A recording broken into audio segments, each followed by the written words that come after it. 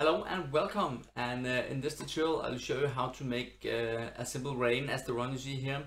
When the rain is hitting the ground, you will get these small ripples in different sizes. Yeah, let's get to it.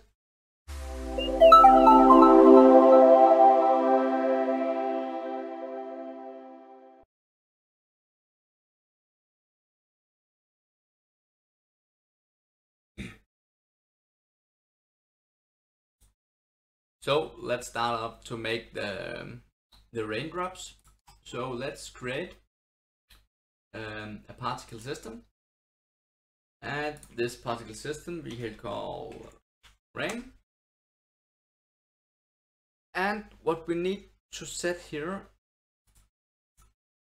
if we take the first one here, let's set the, let's see, start lifetime. The speed we should set to 0. So it will look, sorry, let's go over here. So it will look like this. Then we will set our start size to 0.05. So you can see now it starts to spawn a bit randomly. Let's set the color to a little darker, something like this. You can tweak it so it fits your needs.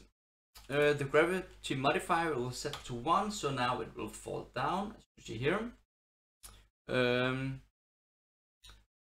The simulation space, we will need to take worlds.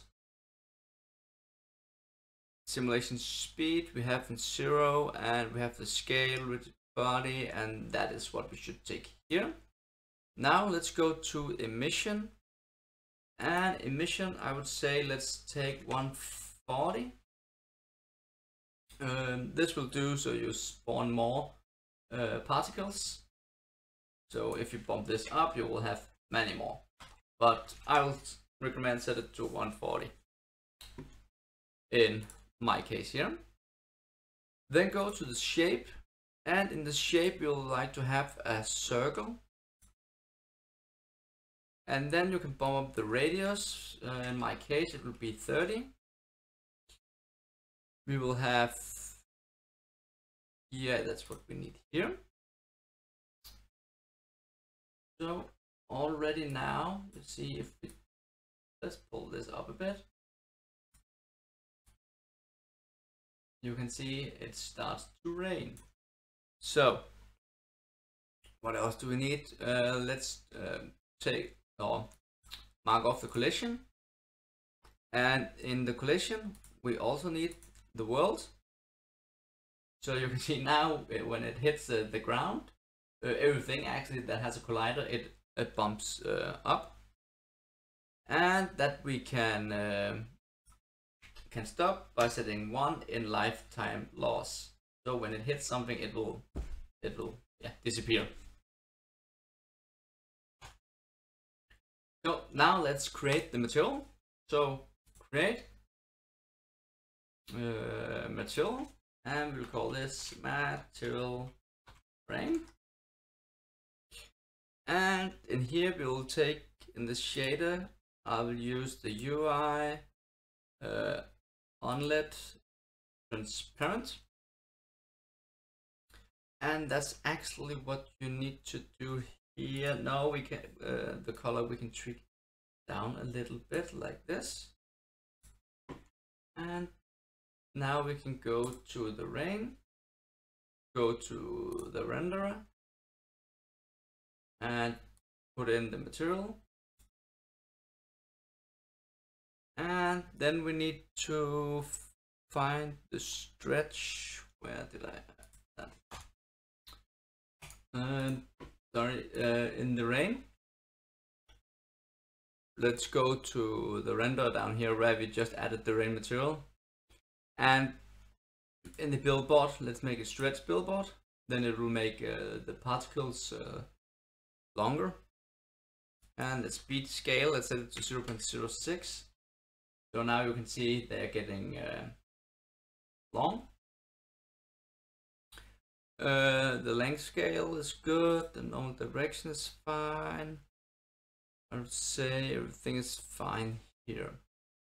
So now when you see on your screen, it looks a bit like rain particles.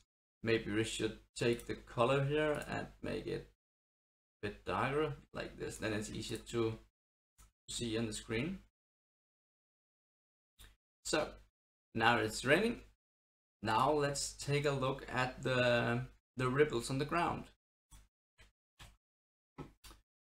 So now let's create the ripple. So let's create a new effect particle system. I call this ripple effect.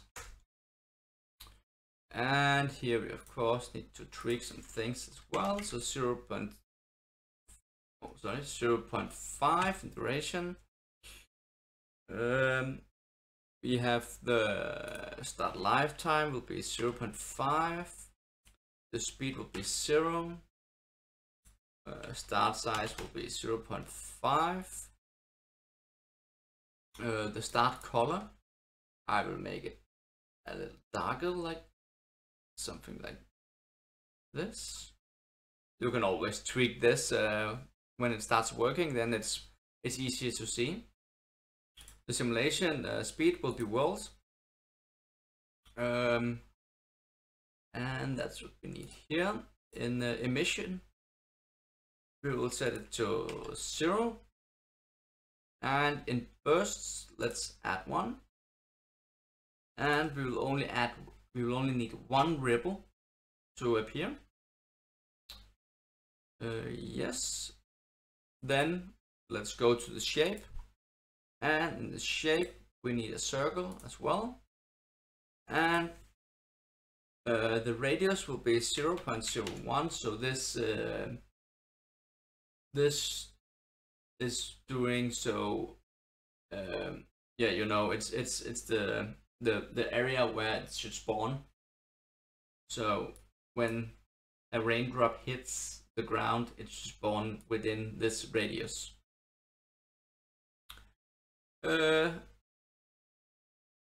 And the random, and yeah, that's everything. Then let's go to color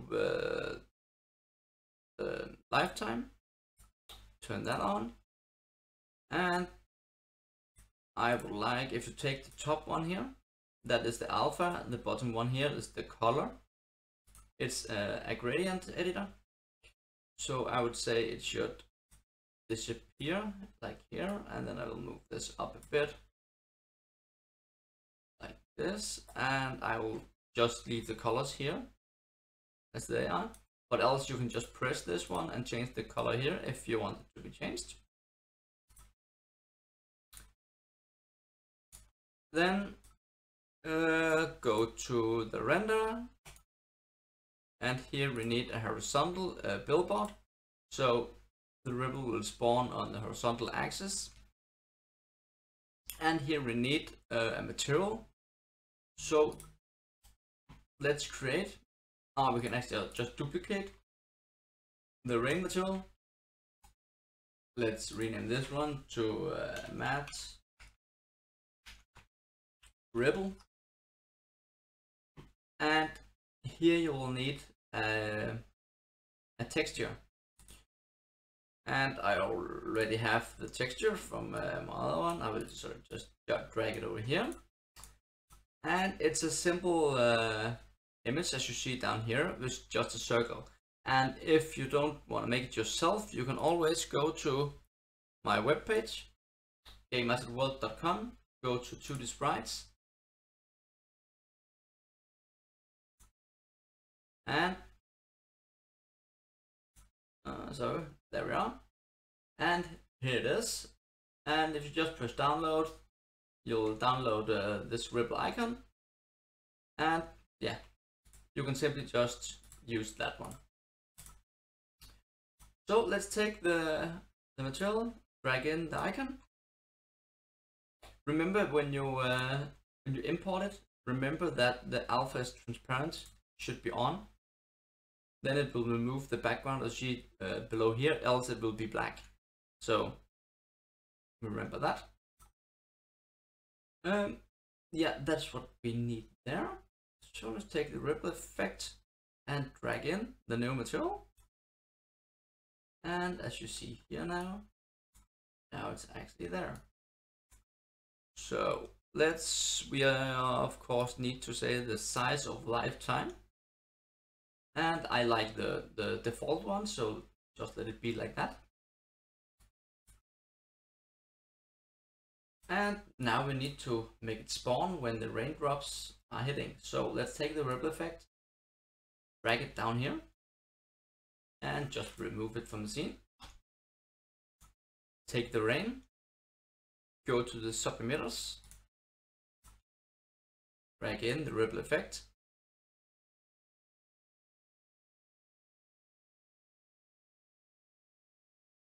Sorry, I forgot that it's because it's unpack the prefab again, go to the rain, and now drag it in. It's sorry, I was a bit confused. Take the ripple effect, put it underneath the rain. Now take the rain here, go to the sub-emitter, take the ripple effect, drag it over there. In birth, take collision, and that should actually nothing. Let's see. Yeah, keep it as nothing. So here we go.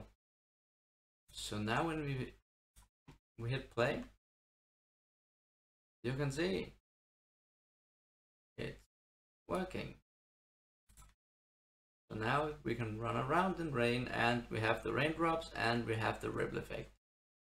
Feel free to adjust the settings of your needs, of course. This was just a simple method to make it look like it's raining with the ripples. So yeah, that was what I had to show you today. Thanks a lot for watching, and if you want to see more videos from me, remember to hit the like and subscribe button below. Thank you, and see you next time.